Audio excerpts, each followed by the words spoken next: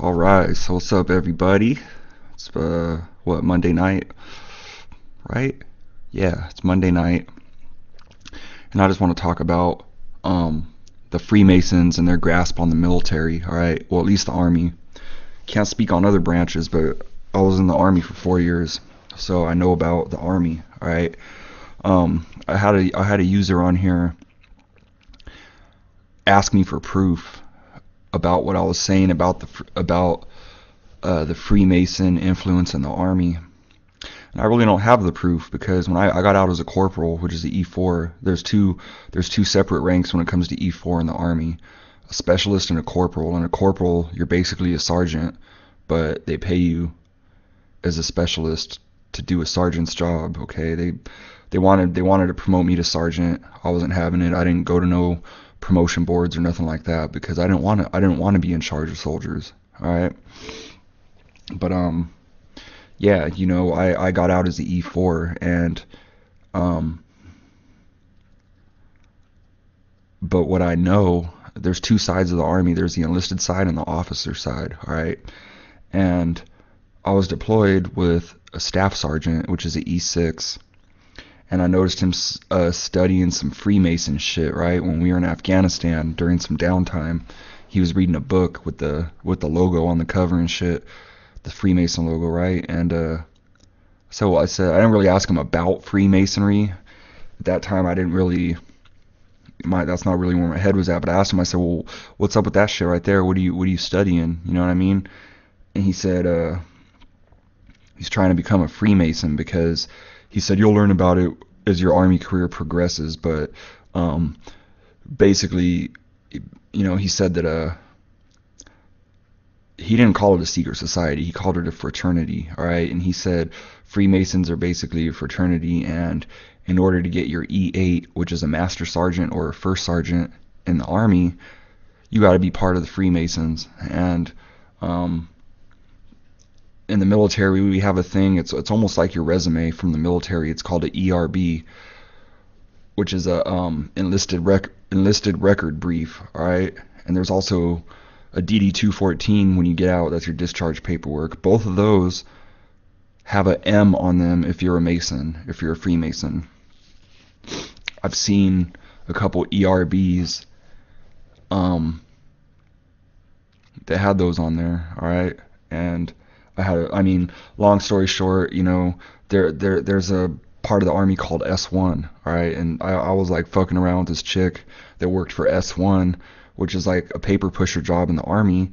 And I was kicking it with her one day, and I just happened to glance at a couple ERBs. I wanted to see what some of these first sergeants and the sergeant major in my unit, what kind of credentials they had and shit.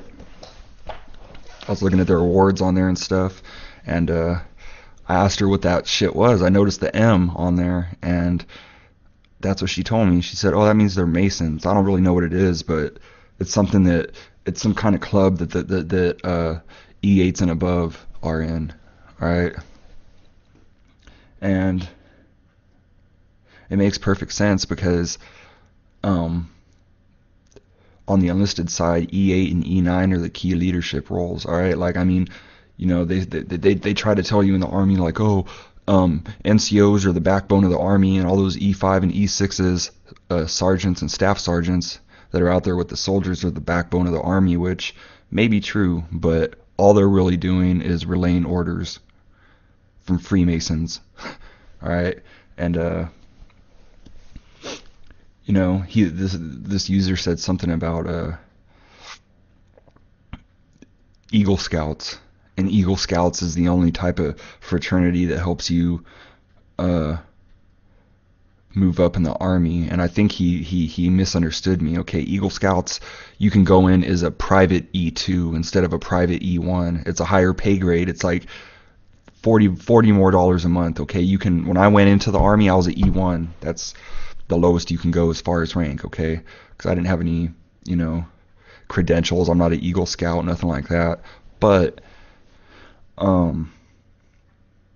if you were an Eagle Scout, you can join the Army as an E2. Okay, that's the only benefit there is to being an Eagle Scout when it comes to the Army.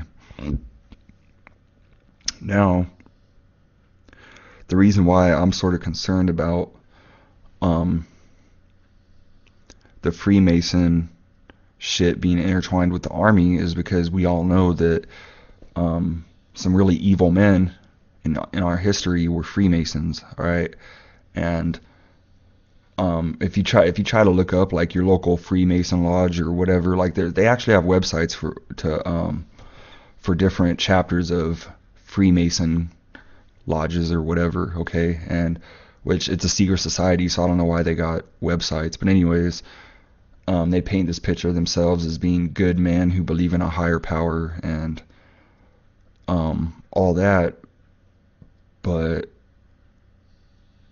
the Freemasons that are higher in the ranks, the 31st, 32nd, 33rd degree Freemasons that are up there, you know, at the top of the pyramid, all right? Like, they don't have good intentions for us. And like JFK said in his secret society speech, you know, he gave a speech on this shit, and he said that you know, they're gonna push their agenda by ways of infiltration instead of invasion, which is what they're already doing with, you know, some of our shit we have on TV. They're programming us through whichever means they can, okay? And it's working on a lot of people, which is why there's a lot less people awake than asleep right now, okay? And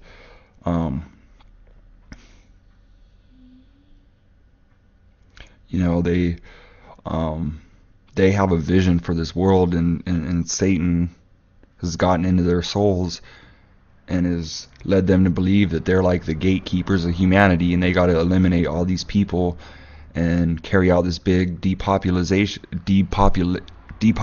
operation in order to make our world a more manageable place, okay? And you know, over my dead body is some shit like that gonna happen, alright? Like, as long as I'm alive, if they, you know, if shit starts hitting the fan and they try to implement martial law and all that, you better believe I got like a whole bunch of people behind me already, and I'm behind all them too. And strength in numbers, like I've said before, you know, there's so many people in our world, yet a tiny little group of people run our world, and they're fucking it up. And something needs to be done about them, okay? And I'm not saying go do what that guy in Norway did and go out and shoot people and kill people and shit. Nah. They want to wage a war against us. We can beat them psychologically before we beat them physically, all right? We're already fucking with them. You know, if anyone up there has come across my videos, they're probably shitting their pants right now. They're like, oh fuck, you know. And there's a few other soldiers, American soldiers. There's not that many. There's like a handful of them that have spoken out against the military and against the war in Afghanistan. You can find them on YouTube and find them on the internet. All right. There's a small group of us that have spoken out against this shit. Most soldiers, most veterans either don't know what's going on because they're not very observant and very insightful, and they don't really figure out what's going on around them, or they've just been brainwashed into believing that the ways they were taught in the military are right, and they're not, especially the whole shitty attitude towards civilians, okay? Like I've said before, there's plenty of guys I was in the army with that would say, oh, fucking civilians, okay? Those young kids are getting brainwashed into thinking that they're better than civilians because it's going to make their job a lot easier when it comes time for martial law, all right? And not only that, but the way the Afghani people were treated by our soldiers when I was over in Afghanistan for 16 months, it was sickening. Those people, a lot of the soldiers were encouraged by their leadership to treat the civilians like shit because, you know, there's this mentality in the Army and the Marines especially that, you know, intimidation, you can control people with intimidation, all right?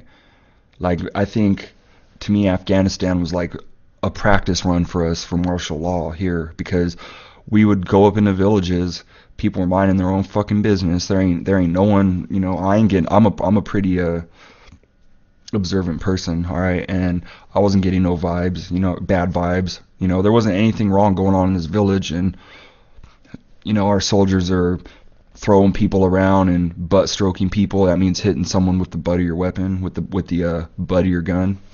All right, for no reason, because it was funny, giving them pork and telling them it was something else because they know that they're Muslim and they don't eat pork, and basically making a joke out of their religion. You know what I mean? Like, the United States Army, I can't speak on the Air Force or the Marines or the Navy because I wasn't in those branches, but from what I know about um, how fluid the military runs, it's probably the same in those branches too, okay? The United States Army is ran by Freemasons, okay? All the people, all the top brass with rank in the Army are Freemasons, whether they'll admit to it or not. General Petraeus, he's a Freemason, all right? That's why he was in charge of Iraq and Afghanistan for a while. And, no, I don't think he was in charge of Afghanistan, but I overheard a couple generals talking about uh, some Freemasonry shit when I was over there. I also overheard a general that I was doing personal security detail for. I overheard him, and I quote, let